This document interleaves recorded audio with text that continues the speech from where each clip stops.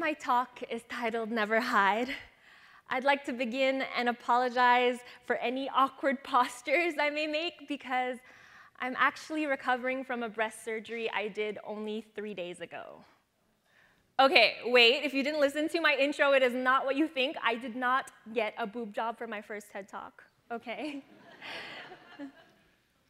I am a breast cancer survivor, diagnosed only 2 years ago at 24 years old.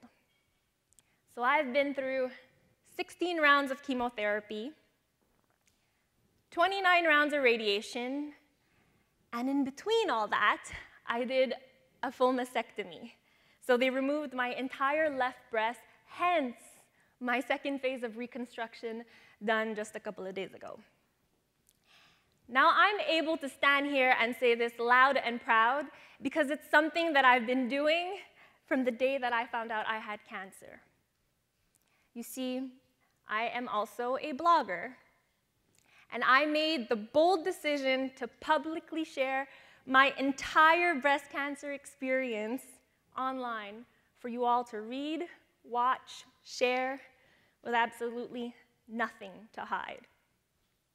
If you go on to my blog, Nalie.ca, you can follow me from my very first appointment all the way up into my very last treatment, which was in July, where after one crazy year later, I was finally able to say that I am now cancer-free.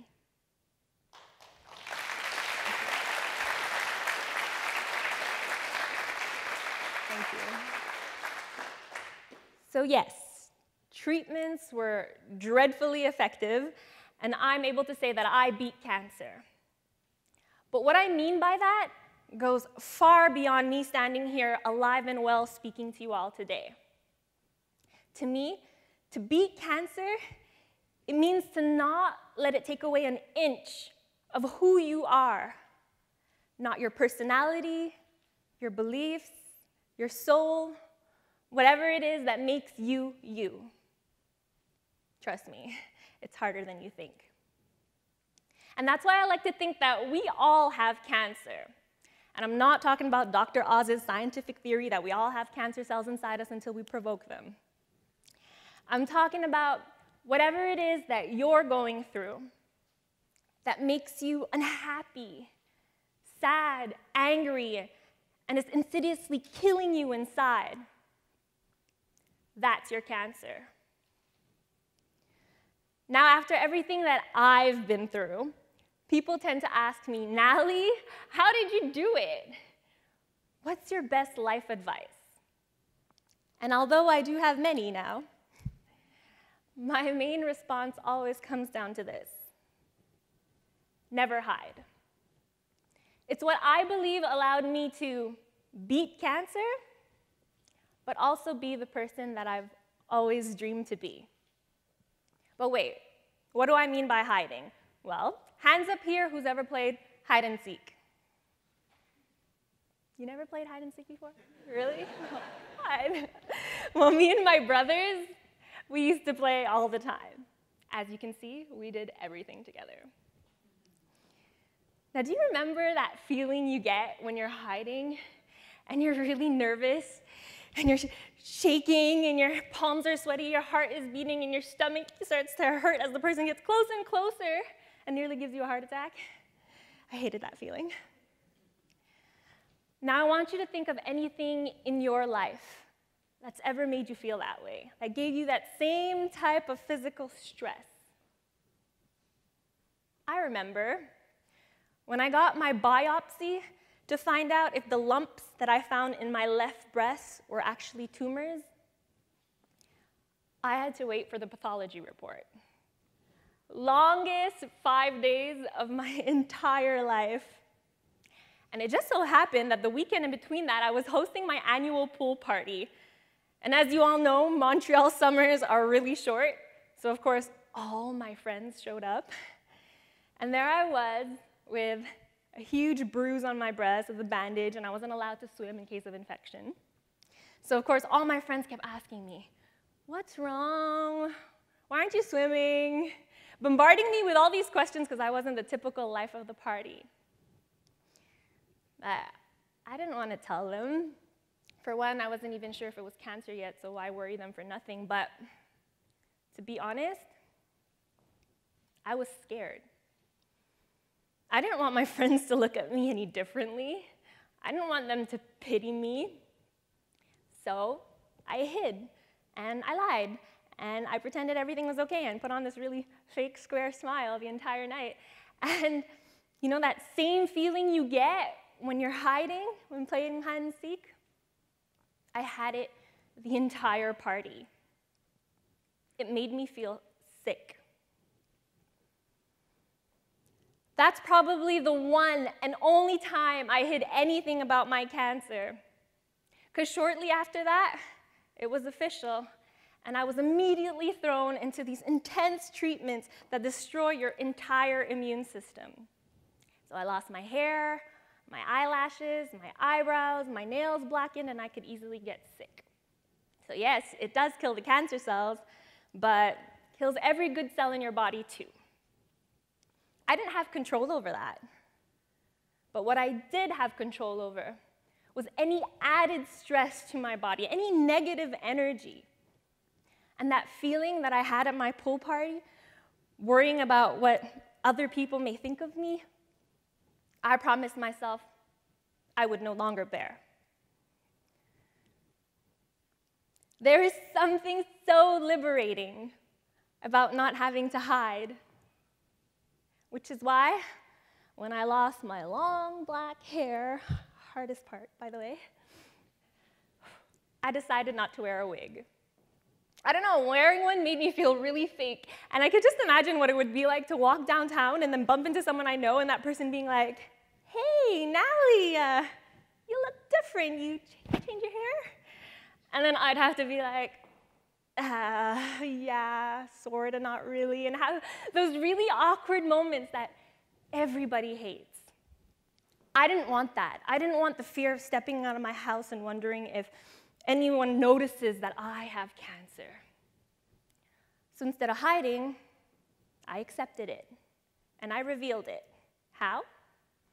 By continuing to post selfies of my everyday life on Instagram, as you all normally do, don't lie. So whenever I did go downtown, I bumped into people who recognized me. Many that I knew, but a lot that I didn't. And they'd all come up to me and give me a huge hug and thank me for giving them hope.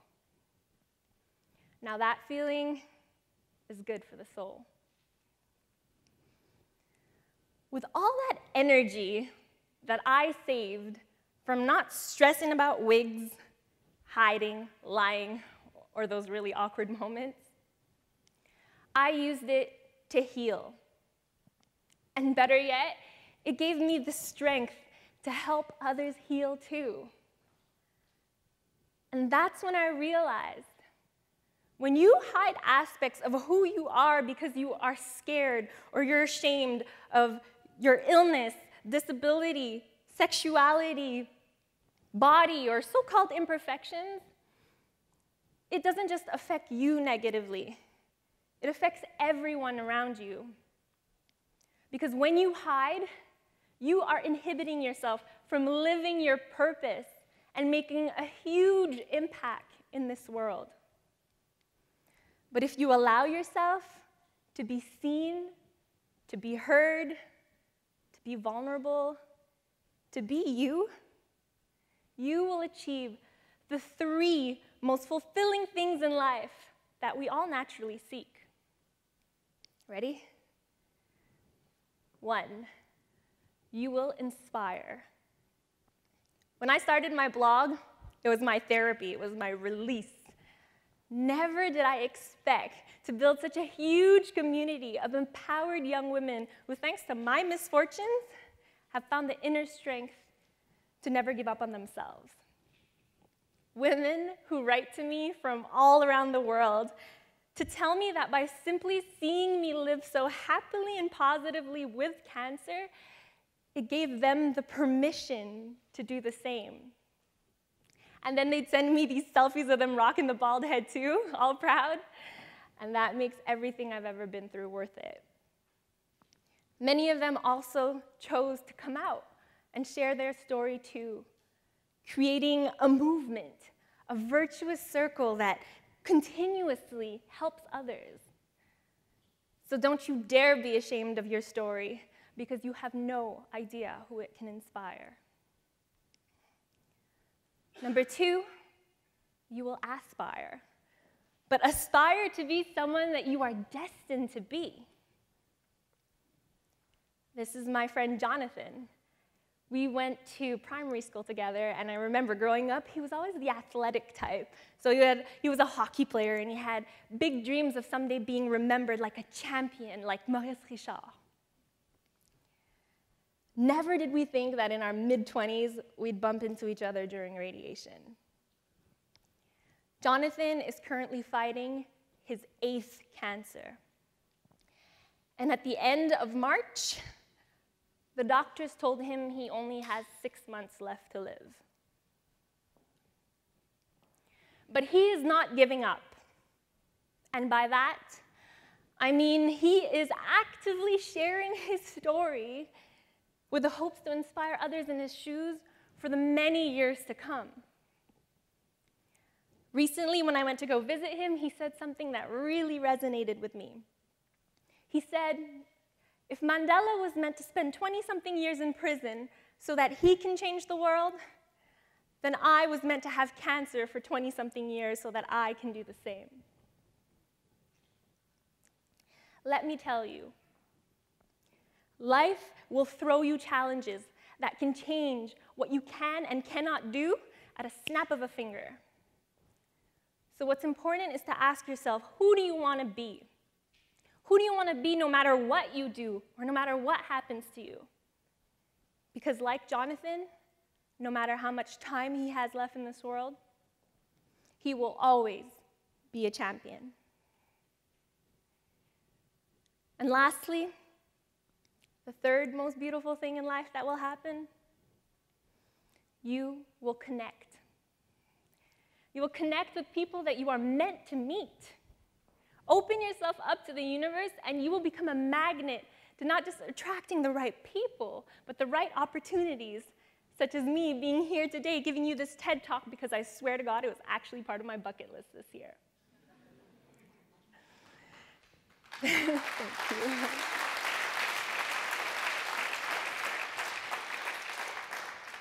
But you will also attract the right relationships with people who love you for who you are. Even when you go bald, or you lose a breast, and you got nothing but this huge scar, no nipple, or you barely even look like the person that they first met, stay true to yourself, know your worth, and you will find someone who will look at you like nothing's ever changed. Inspire, aspire, connect. Now, I know all this is so easily said than done. Why? Because the world we live in makes it really easy to hide. But what we don't know is that the small decisions that we make to hide don't just affect us and everyone around us, it affects the entire world. For example, when we choose to desperately wear wigs, weaves, or hair extensions to hide our bald, short, or nappy hair, thousands of women in India are forced to shave their heads for little or no compensation, benefiting this multi-million-dollar market. When you use whitening creams, as they excessively do in my parents' home country, the Philippines, to hide your dark, natural, beautiful skin, not only are you putting yourself at risk of lethal health conditions, but you are teaching your children that the color of their skin defines them. When you wear a mask every day to hide your sexuality, you are preventing yourself from finding someone that you love and who will love you right back. I'm talking about real love and happiness that you can give back to this world. People hide their talents and ideas because they are scared of being rejected, but what if you are great? People hide their age and body or imperfections with all the makeup and cosmetic surgery in the world, but what if you are unique People hide their feelings and emotions by numbing it with all the drugs and alcohol that they can buy, but really, how long does that last? Earlier, when I said that never hiding allowed me to beat cancer, but also be that person that I always dreamed to be, well, that person is simply the strong girl my parents raised, who taught me that I can make a difference in this world by simply being myself. Truth is, we all have that power, and that makes it our purpose. So please, listen to this. Never hide your imperfections, because that's what makes you beautiful. Never hide your weaknesses, because that's what makes you strong. Never hide who you are, because there is no one in the world like you. And someone out there needs you, the real you. Thank you.